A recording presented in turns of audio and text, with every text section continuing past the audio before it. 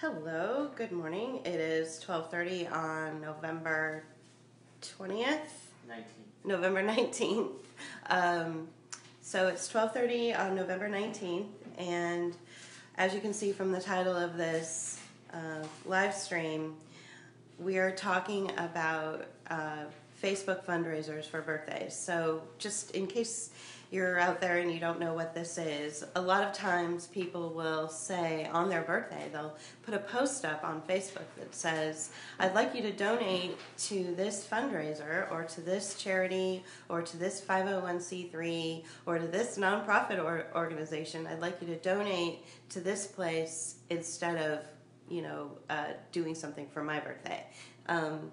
So you do it on their birthday, and then it makes them, feel good about the fact that they've encouraged all of their friends and family members to go to a place that is supposedly in need and donate a little bit of money to them. So it sounds like a very good thing. It sounds like something that we should all be doing, and it sounds like it could have some really positive outcomes in society. So I'm going to use an example of one particular organization that I've seen various people throughout Facebook. In some of my research, I've seen various people throughout Facebook donate to, and it's this organization here called Halo. Okay, so this organization right here is called Halo Animal Rescue, and some people have donated to it, so I went and did a little research about it. All right, so that's what it looks like. And I went to their About page, all right, and it says Our Story. And it talks about how a mother and daughter decided to open up a 501c3 out of their home back in 1994 in order to rescue animals. Sounds good. And then in 2008, they transitioned from a completely foster-based organization to one with their first shelter facility on 35th Avenue in Phoenix.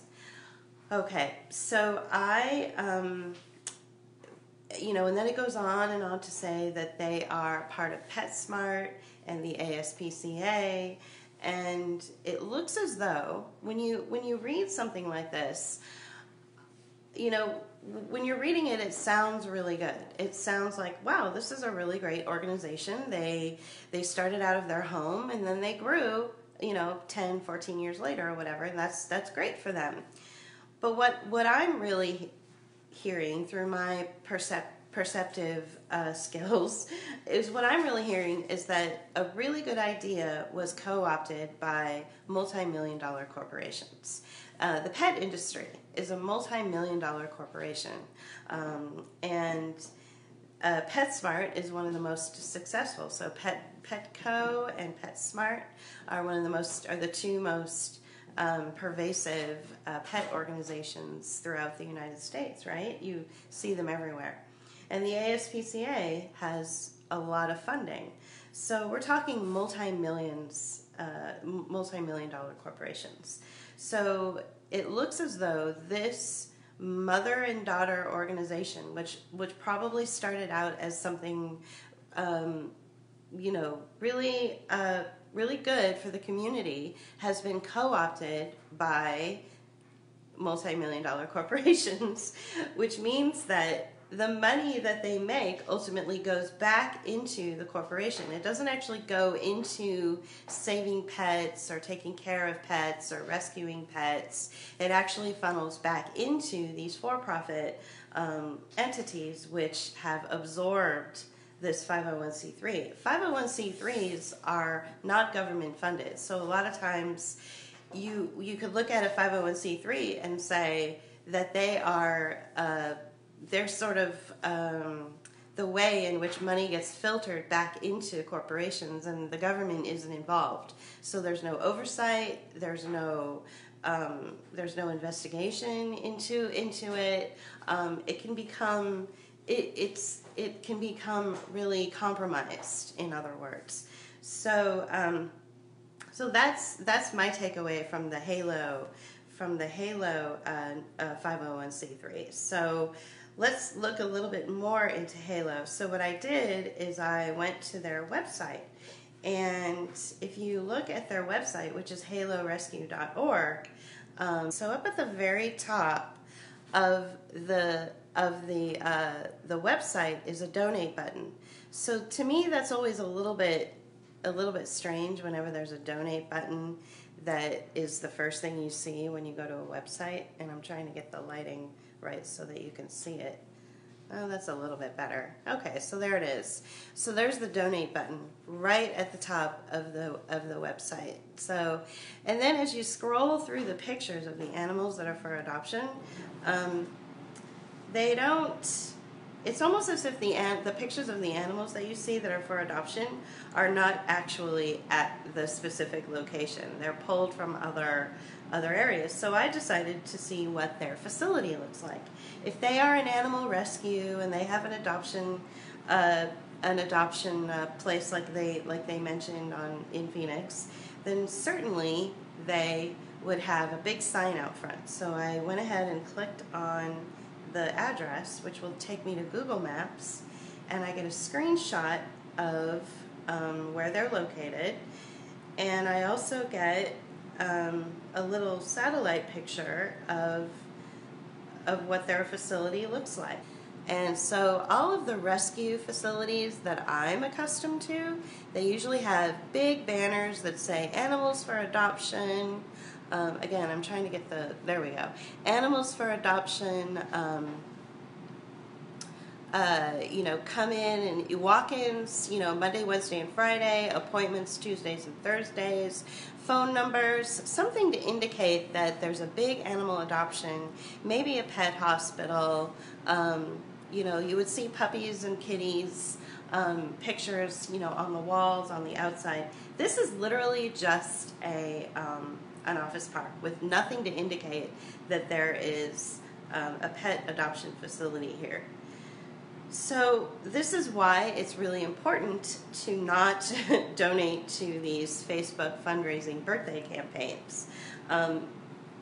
Because from where I'm standing and from the research that I've done, which I just did all the research in front of you. It takes no time. It takes no effort. Just a little bit of critical thinking skills and the ability to really,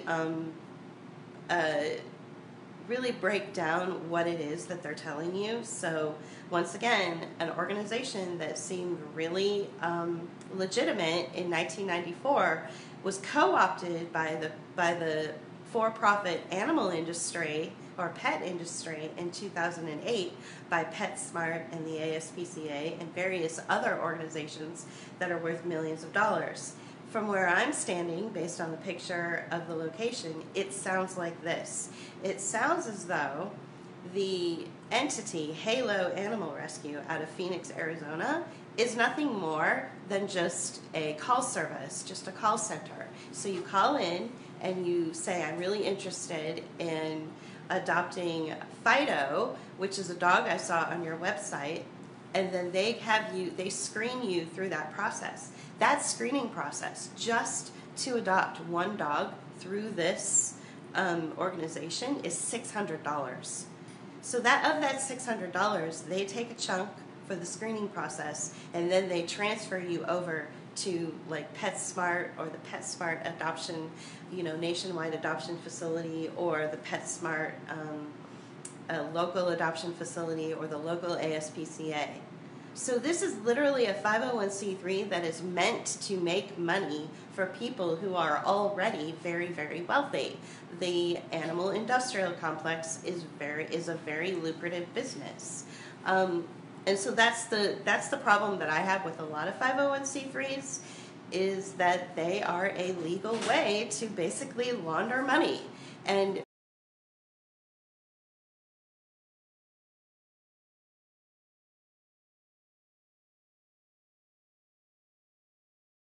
whose money are they taking?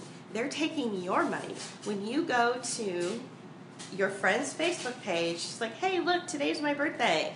And instead of buying me a birthday present, would you please donate a couple of bucks to this 501c3? Look at all the great work that they're doing to rescue animals. And so you do that, and you maybe donate $10 or $20, and then you go about your day and you say, wow, I did something really good.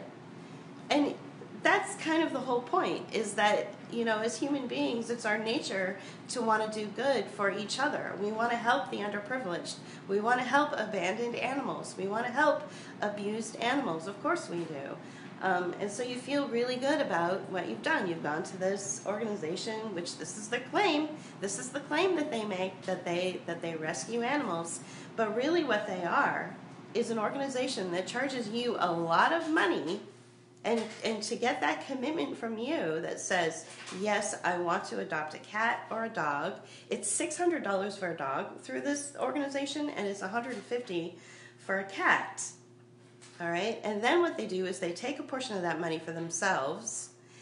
So this mother and daughter, which ultimately started out as a legitimate business, they're just basically making money to transfer your information over to a multi-million-dollar corporation. That's it. There's no, all of the pictures of the animals on their website that they have for adoption, they're from other places. They don't have an adoption facility, because I showed you, when I clicked on the Google Maps, I showed you that it was an office park. And, the adoption facilities, for instance, in San Francisco, at least the one that I know of, was also attached to a pet hospital. It took up, a huge portion of a city block. It had SPCA out in the front. It had pictures of dogs and cats all over it. It was very transparent when their adoption hours were. It was stenciled right on the window. Walk-ins were welcome at certain times.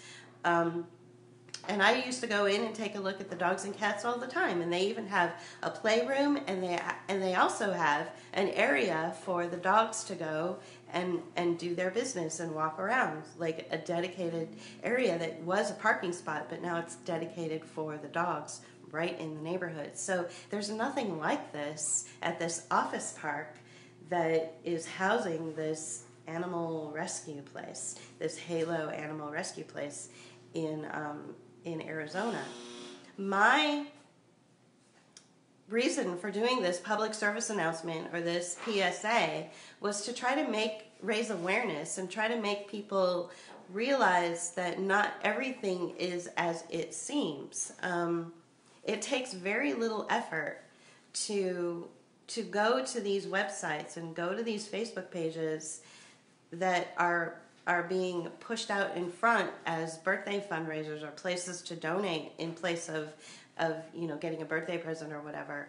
It's very easy to go look into them, and it's very easy to read between the lines and say, yeah, this doesn't sit right. Your money, the money that you are taking out of your own bank account, your hard-earned money, the money that you live on to survive, is going back into, especially in this case with Halo Animal Rescue, it's going back into the corporation. It's going back into a multi-million-dollar corporation. It has nothing to do with rescuing animals. It has nothing to do with raising funding to help the animals. It has nothing to do with that.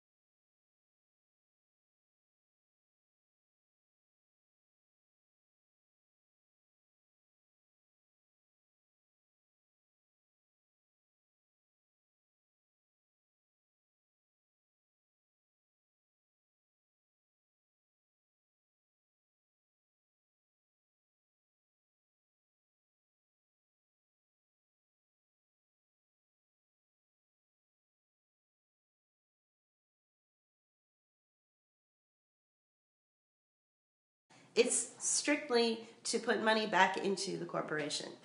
And so this is a larger conversation.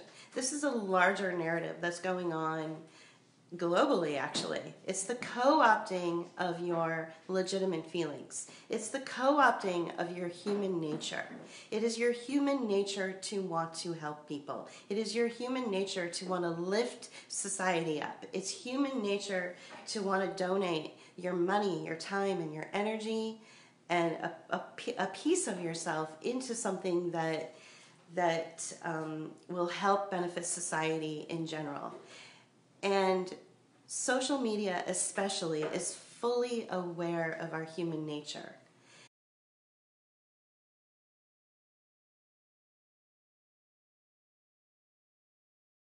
You know, there are psychologists that are on, the boards that run social media all across the all across the spectrum, and they're watching us all care for each other and lift each other up and talk to each other and donate to these organizations. And so what they're doing is they're co-opting that natural tendency that human beings have to come together and help each other. They're co-opting it and putting it back into a corporate entity that is soulless and does not care about, for instance, does not care about really rescuing animals, does not care about helping society in general. So you want to be very protective of those feelings. You want to hold those feelings, and that idea that you really want society to be better, you want to hold it close to you. You want to have actual organic meeting places where you and your neighbors can come together and talk about where is there a need and how can we fix that need, instead of just donating money to a 501c3 or a nonprofit or a government agency even that says that they're going to fix the need, but then years and years go by and no changes ever take place. So there's this new concept, and it's not that new. It's probably, it's been around at least since 2008, right? When Halo Animal Rescue was co-opted by a corporation.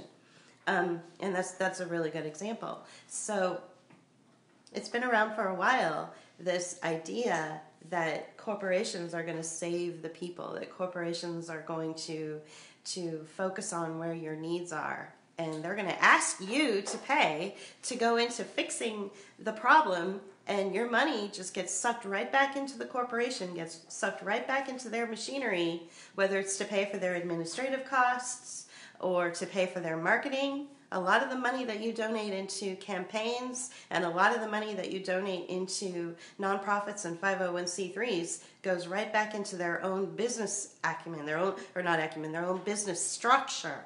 It goes back into the way that they run their business. They need marketing people. They need to pay for a staff. In the case of Halo Animal Rescue, I called at 8 o'clock in the morning, their time, which was 11 o'clock our time here on the East Coast. I called them, and it rang and rang and rang. It rang like 50 times before it went to a generic voicemail message that said, the number you have dialed does not accept voicemail messages.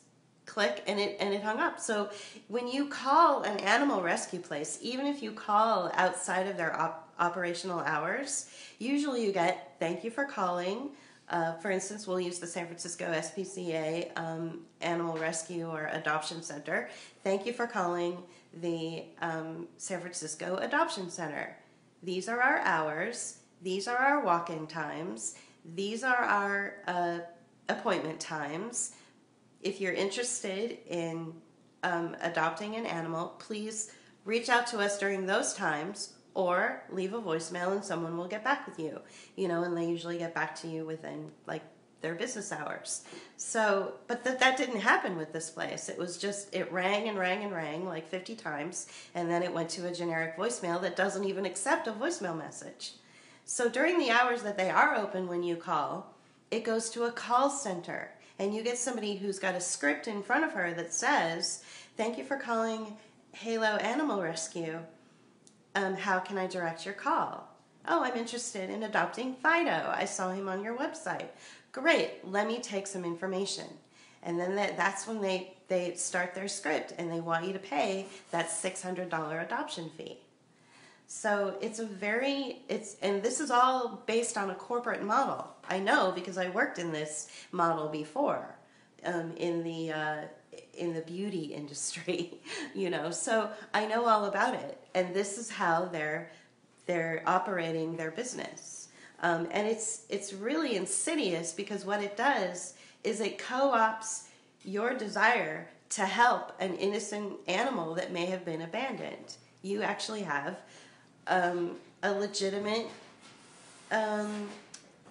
desire. It's your human nature to want to help society, whether it's, you want to help abandoned animals, or whether you want to help poor people, or whether you want to help, a troubled industry, that's, or a troubled community that's, got issues with maybe poverty or drug addiction, which tend to go hand in hand. So, all of these things are natural, legitimate, authentic tendencies and emotions to want to help people, but the corporate industry is so infiltrated into social media. They're aware of that, and that's what these birthday fundraisers are all about. The money does not go. In most cases, the money does not go to the thing that you think it's going to. It's going back into their own corporate agenda. It's going back into the way they run their business. Does that mean that all Facebook birthday fundraisers or birthday donation requests towards nonprofits or 501c3s are co-opted and compromised? No, not necessarily. But what I'm trying to do is not tell you what to think, but tell you how to think. Teach you how to think for yourself. If your friend is posting on Facebook, hey, please donate to this organization instead of, giving me money for my birthday or buying me a present, please do this instead. Go research that organization. Find out the history of the organization. Find out if something major happened, like with Halo Animal Rescue in Phoenix. 1994, they seemed legit. 14 years later, suddenly they were partnering with PetSmart and the ASPCA, which is $1 million corporation. Suddenly, no one's answering their phones anymore. It's not even going to voicemail. Suddenly, call centers are picking up their phone calls during business hours. So think about stuff like that. Do just a little bit of research. Think before you just immediately go, oh yeah, I'm going to donate. And now I feel so good. And now I feel so good that I've done my part to help society. When actually what you've done is you've probably just paid for, somebody to take that second vacation this year. You know what I mean? It's not going in, or to help their marketing campaign. It's not going into what you think it is. So this has been a public service announcement from Book of Hours. I hope you appreciated, what I said today. And I hope the next time one of these Facebook birthday fundraising donation requests come across your feed, that you'll reflect back onto what I said and do a little bit of research into the organization. None of this is supposed to make people feel bad. Information is power. You should feel empowered to go and research all of the fundraisers that are out there, and all of the organizations that are asking for your money underneath your friends' birthdays. That's one of the reasons why Facebook wants your birthday so badly. One of the many reasons. So think about that the next time you see a birthday fundraiser come across your feed. Thanks for joining. Talk to you later.